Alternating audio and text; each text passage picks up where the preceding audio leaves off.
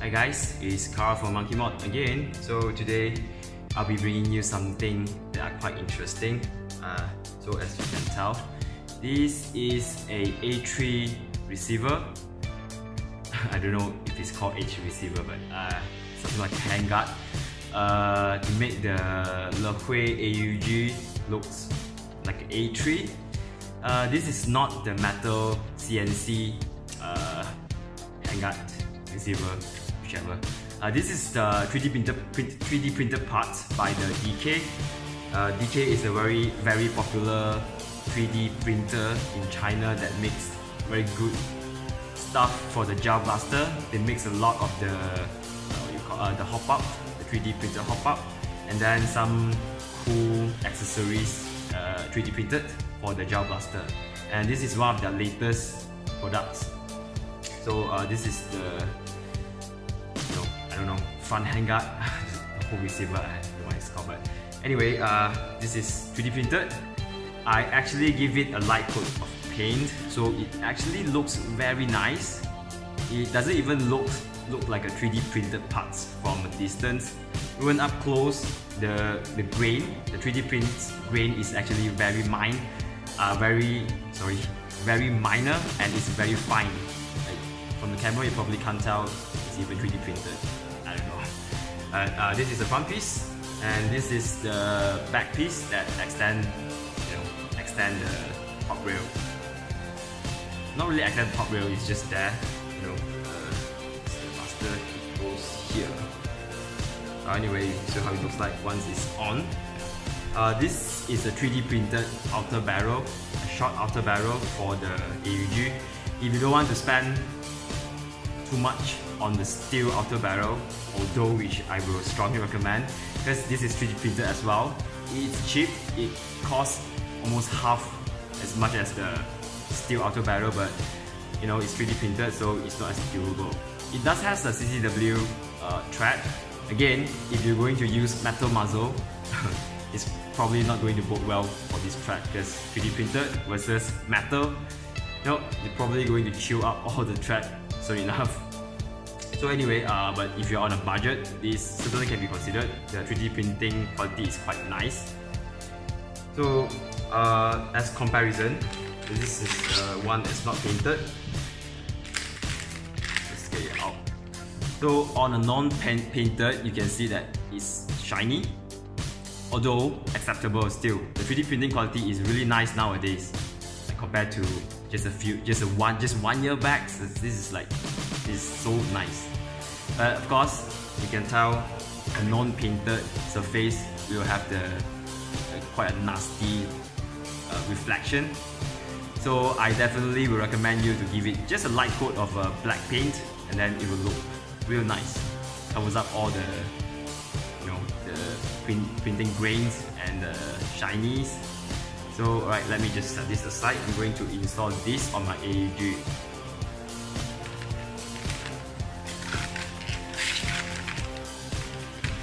Right, and the extension piece as well. So you can tell. I mean, this is 3D printed.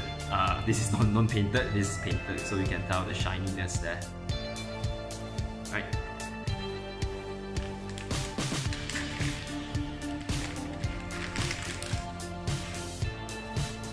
Right, and this is actually another product that I want to introduce, because I personally find this really cool. This is Surefire style suppressor. This is the latest product from LDT. This is Warden, so you can tell there's actually type of cuts up here. It's not really a suppressor per se, something like a compensator, I'm not sure.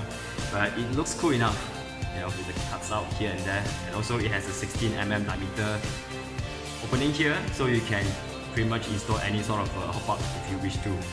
So I'm going to install this into the AUG later on, so we'll see how it looks like.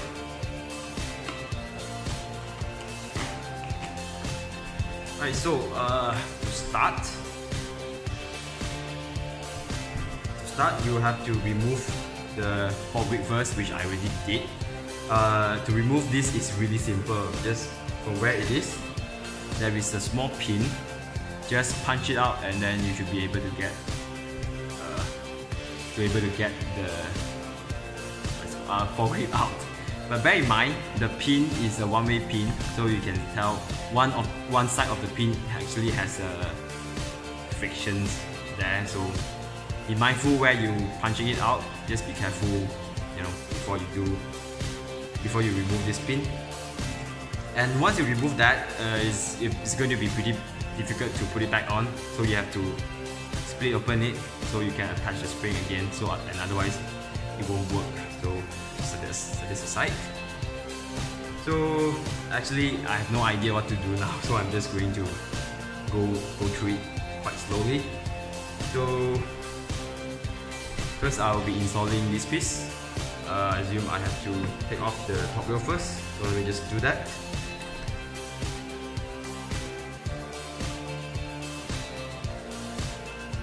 Then grab the extension piece and just slide it over like so. Then it gives that a fuller look, and then it should sit flush.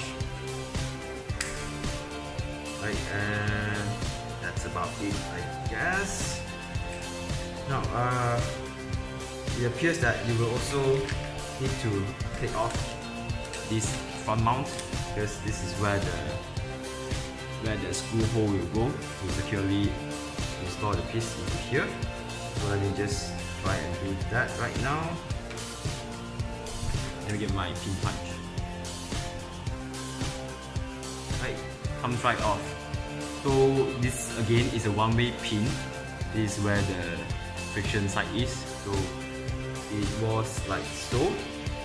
So you should punch out the pin from this direction, from where the charging handle is. So from here you punch it out, and that comes out quite easily. And this is the mount. Pretty sturdy actually. I think you can actually use it quite safely. Right, with that out, now I think that's pretty much it to install it. So you have this screw hole here. I don't know why this is a screw hole, but this and here, so just 2 points, and then you can pretty much just slide in. But if you have the 3D printed outer barrel, you can install it prior. If you need some help in how to install this, you can check my previous video on the complete mod guide on the Lehui AUG. So basically this is the same length as the steel outer barrel I have here. It's the exact same length. Right, so that side.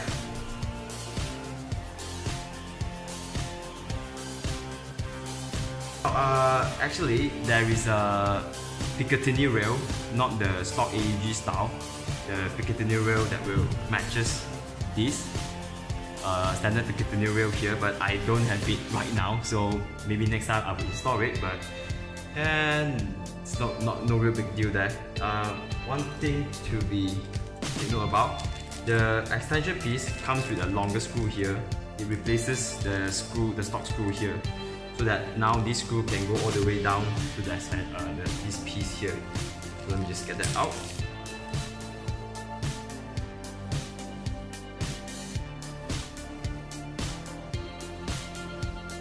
So the top rail is installed and it fits really nice. I really have to commend DK for making this handguard receiver thing, because the rail lines up really straight. There's no unevenness between the metal rail and the 3D printed rail that comes with. So that's really nice. So let me just continue installing the whole thing. This is the screw pads that comes with the A3 kit. Let's see what they do. This small nut goes here. It has an indentation here for you to sit in the nut.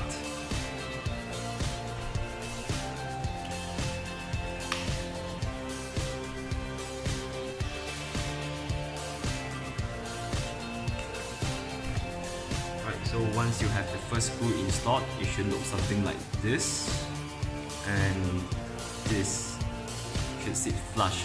Now you may have to adjust a little bit here and there because 3D printed parts not always consistent. So there may be a chance that where your bolts and nuts is not aligned, then you have to pull a little bit to make it fit. So once it's fit, it looks this. So then the other screw here, the larger screw and the larger nut.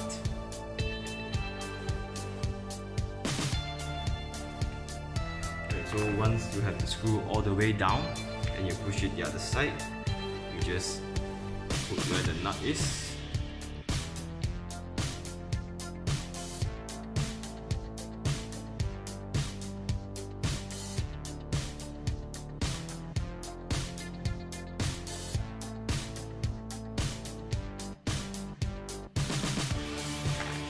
And we are pretty much done.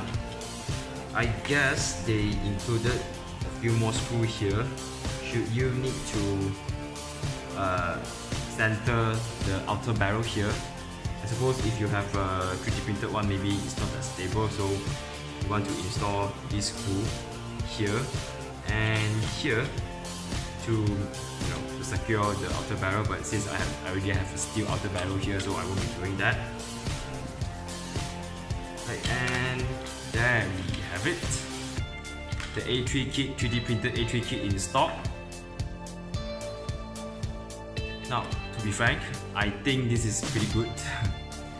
I mean, it's 3D printed and stuff, so it's not going to be durable. If you throw this around, it's going to break. But if you are gentle, they probably will last you for a very long time. And plus, it's pretty cheap. It goes like, the whole set goes for like 120 bucks ringgit Malaysia, compared to the coming soon aluminium CNC A3 kit, which will cost you about 4 to 5 times than this 3D printed A3 kit. Though that one is pretty nice as well. I've seen the previews, the whole chunk of aluminium there, but I'll be doing a review on that when it's available. So for this 3D printed kit, I think it's very worth it. It makes your A3 looks that much cooler. I mean, if this is a thing, of course. Now, because I already have the shutter barrel installed, I can install the muzzle right away, and it wouldn't look weird. So this is how it's going to look like with the steel muzzle. I personally really dig this. It looks that much cooler. Just put the magazine here and see how it looks like.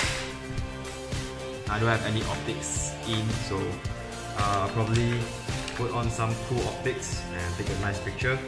Now, actually we are already done here. Now what I'm going to do is just put the Warden in and see how it looks like. If you have dealt with this or RC2 before, the system is pretty cool. It has a quick detach system. You press on the latch here and then you just screw it. Then you can get access to the nice wall comp steel muzzle here. It has some engraving there that says that it's a wall comp, surefire wall comp. So let's just, it's a bit oily, let me just yep. This is very cool, very nice. So I'll probably just be able to pop a whatever pop-up that I have LDT nylon here. They should fit right in. Or not. I guess not, it's a bit too tight. Alright, oh well, maybe I can do something about that later on. But that's not the point here. I'm going to put on the very cool compensator here, I guess, not sure. But with this compensator and the right inner barrel, you'll be able to install any hop-up here. So this fits right in there, like so. It can fit flush. So I'm just going to take this off first and install it to the unit. Right, once it's in position, there's actually a lock here, the notch here, that way you have to match mesh on the suppressor or the compensator unit. So one is in, and all you need to do is just screwing it in, and you hear the clicks as you screw in. Right, and this is how it looks like. This is a Warden 5-inch. There's also a 3.5-inch stubby type. I think this looks cooler. So let me see.